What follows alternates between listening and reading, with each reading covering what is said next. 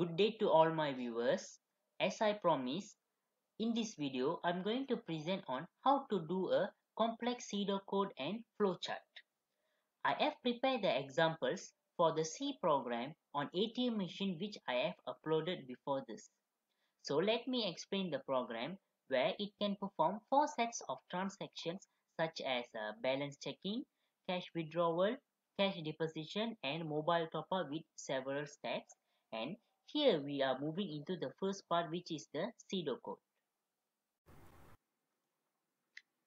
The pseudocode should be in the sentences, and the first one is start the program, the compulsory line.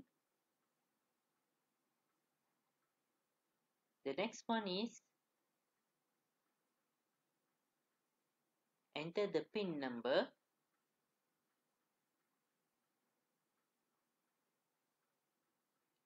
Then display of current date and time.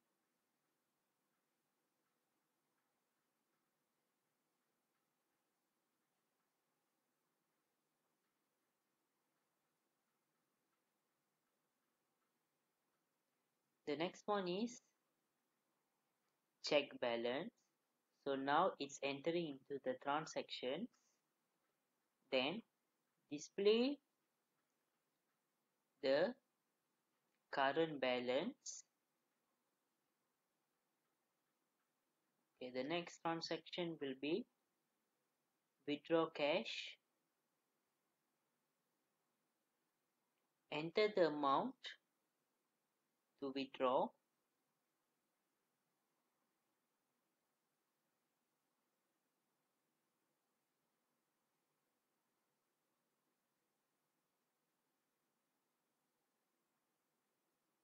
Then display of current balance.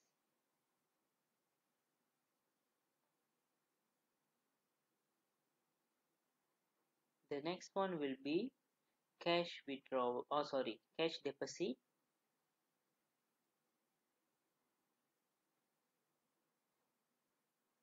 Enter the amount to deposit.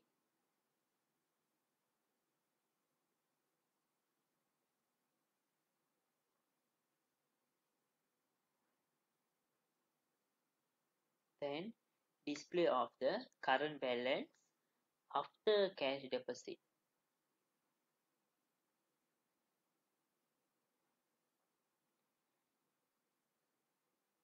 The fourth transaction will be mobile top up. So enter the amount to top up.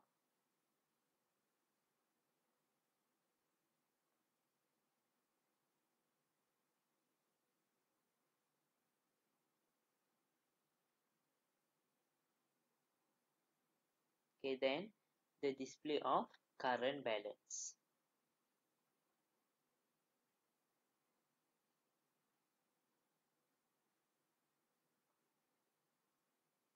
And the last compulsory line, which is the stop the program.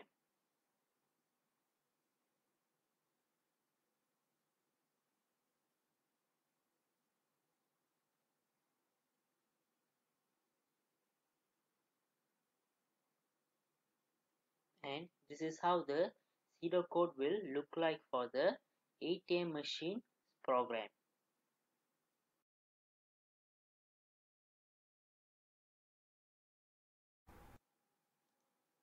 Let's move on into the flowchart part. So for the flowchart part, I already prepared the flowchart because it is much easier for me to explain. So the first one is the start, the compulsory line. So make an arrow from start to enter the pin. Then another arrow to correct. Okay. Next, from correct to current date and time. So there will be another arrow going to the second time, third time and fourth time. If there is any wrong pin entered, it will initialize back the program and go to the command enter the pin.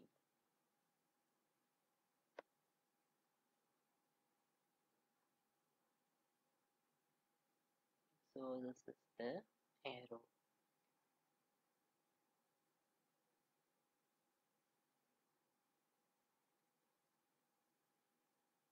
Okay, for the next part, from current date and time to the transaction options. So as I mentioned before this, we are having four set of transactions, and the first one is check balance, cash withdrawal, cash deposition, and mobile top up. So let me do the arrow first.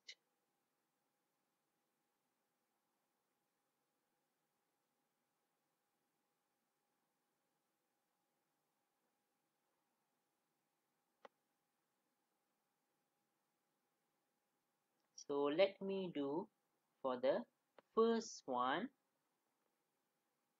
Okay,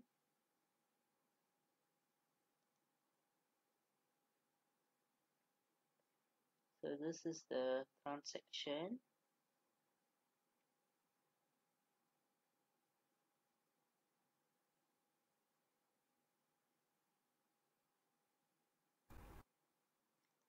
So now let's move on to the first transaction, which is check balance.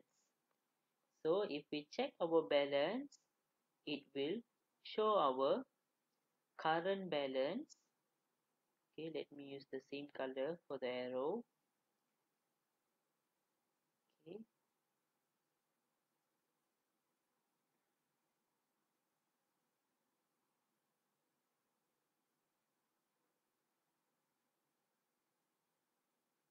okay.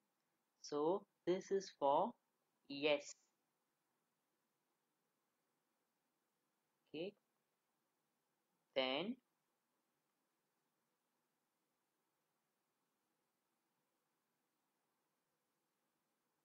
it will show our current balance, and if we want to do another transaction,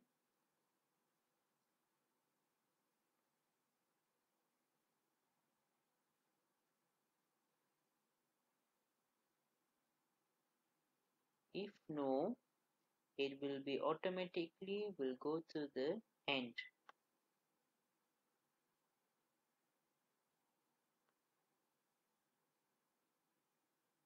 So let me use the big arrow here. So if it is no, it will automatically go to the end.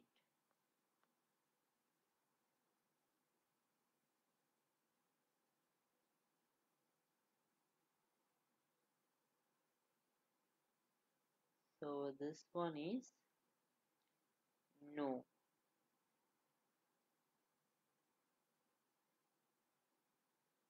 But in another case, let's say we put a yes here. We want to perform another transaction. So automatically the program will be initialized to the first part, which is the choose option. Okay, which is this part.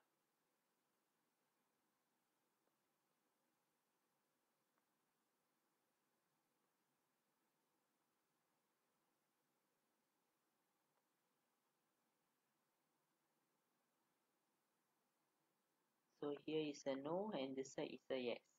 So for the next one, which is the cash withdrawal, so the same one, you are wish to withdraw your cash, so just enter the amount. Okay, here is the yes.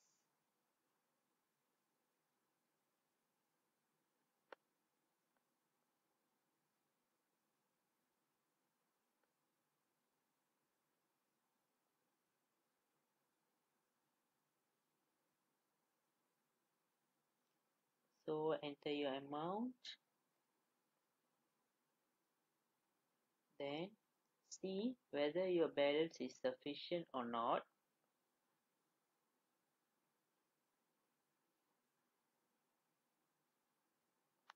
If your balance is sufficient, so there will be a display of your current new balance.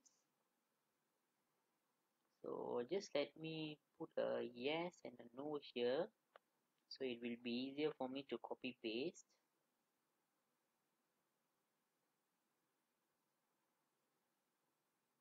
there will be a yes over here. Okay, another yes over here. So then it will ask you whether you want to do another transaction or not. If okay,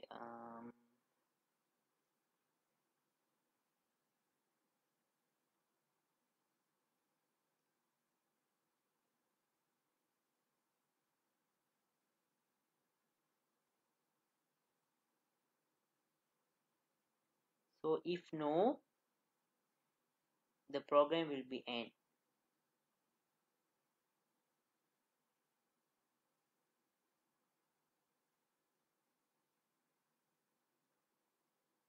So this part is no. If no, it will automatically end the program. But in another case, if it is yes, the program will be initialized and go to the first part, which is the choose.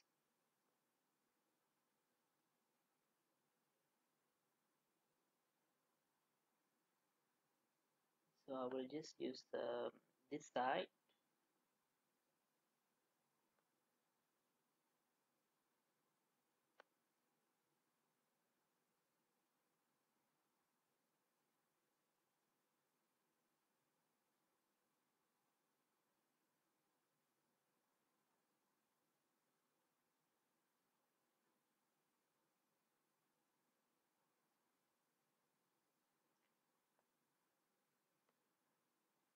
So it will be going up to the choose part.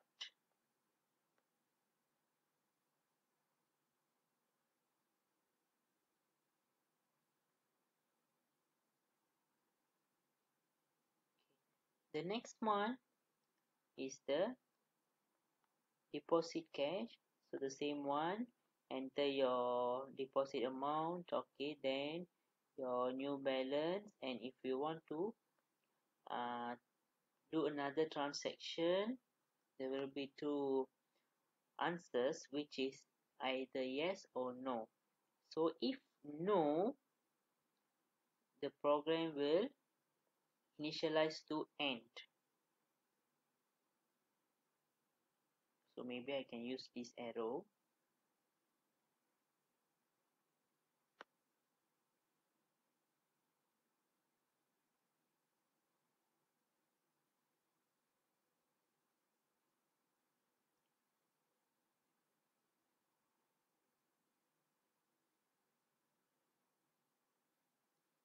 So this part is yes. Okay, yes. Okay, yes over here. This part will be no, as I mentioned before. So it will be go to the end part.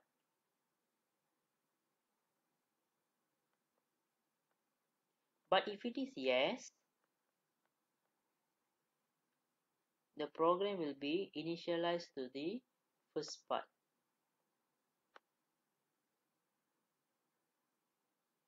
So maybe I can draw the line, maybe from here.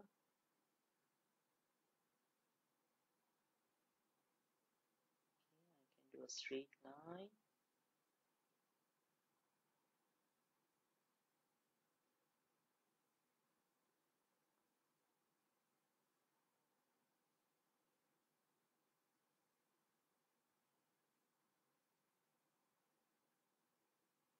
Okay, and just make an arrow to the choose.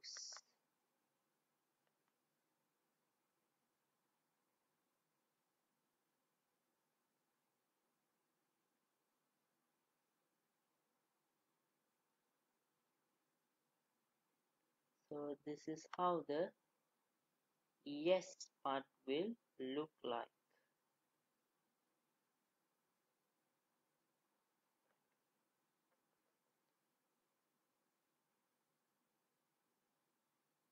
we'll just copy the yes, paste it here. The yes part is much important, so it can be identify the possible outcomes. So the next one is the same one, mobile top up, and just do your arrow. So the transactions will be yes over here, okay, another yes over here, okay, and a yes here.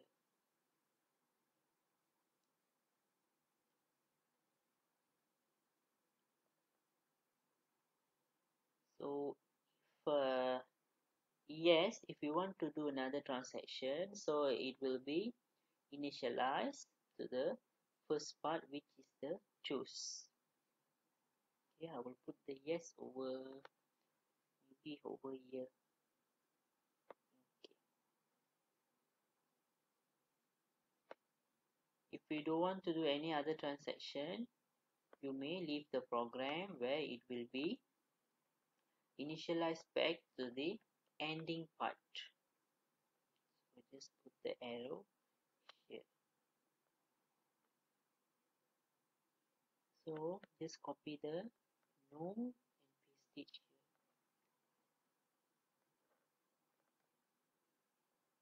So now this is how the just delete the thing. So okay, for this part, okay, I forgot to do something. Okay, you need to, okay, if the pin number is correct, it will enter into the program. But if the pin number is wrong, you may enter your pin number again and again for the second, third, and fourth time. So if it is no, it will automatically go to the command where you need to enter your pin number once again.